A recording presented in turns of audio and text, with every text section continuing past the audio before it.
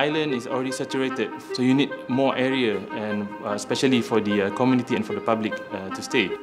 So in any development project, there's always an impact, so including this PSI reclamation project. DOE has put up clearly in the guidelines is, yes, there's an impact, but the question is how to mitigate that.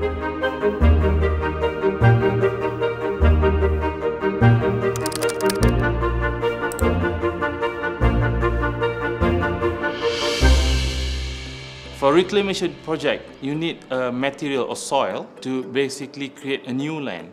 So in this case, this material will be taken offshore of the sea to the area which are away from, we call it environmental sensitive area, typically more than 20 meter depth. We do have an approved, authorized sand source, excavated or dredged, transport to the site, and fill. Okay, this process are actually a normal process which has been done throughout the world, and a lot of projects in Europe, for example, like Rotterdam, in China, Tianjin port or Tianjin town, the whole area on reclaimed land, and also some part of Singapore has been done with reclamation process.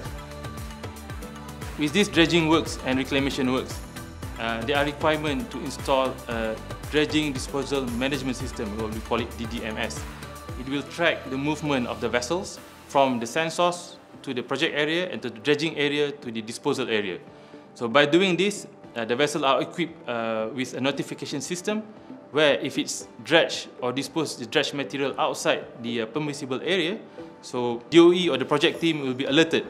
And this, in a way, we can control the movement of the vessels and will not have an uncontrolled dredging area and also uncontrolled disposal of dredging works. When you are performing dredging works as well as reclamation works to create land, there are always a turbidity involved. So what we have addressed in our EIA submission that we need to control this turbidity. We are introducing a perimeter bund. So this perimeter bund are to be constructed prior to any filling works. So with this perimeter bund, it can control the turbidity from getting outside of the area. The other part is to install a several seat curtain, and this seat curtain is movable where you can put and place this seat curtain in the working area. We also place water quality monitoring station, whereby we can monitor the water quality not exceeding the permissible limit gazetted by Department of Environment. Some part of the island inundated during high tide and especially during heavy rain, and certain areas as well in the rivers there are stagnant waters and also lack water circulation. So by doing this island, we could model and complementing some of the bad rivers so that water can flow efficiently and more optimum. So this would create a more circulation to the area. When you create a new land, you are creating basically a new platform levels, which is much higher than the certain areas in the mainland where it's actually prone to the coastal flooding. I'll give you an example.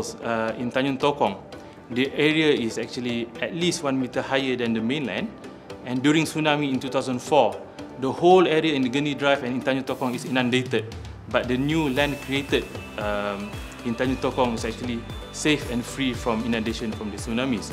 So this actually can create a new safe area, especially to the public when the disaster hit, especially on the floods and also the tsunamis.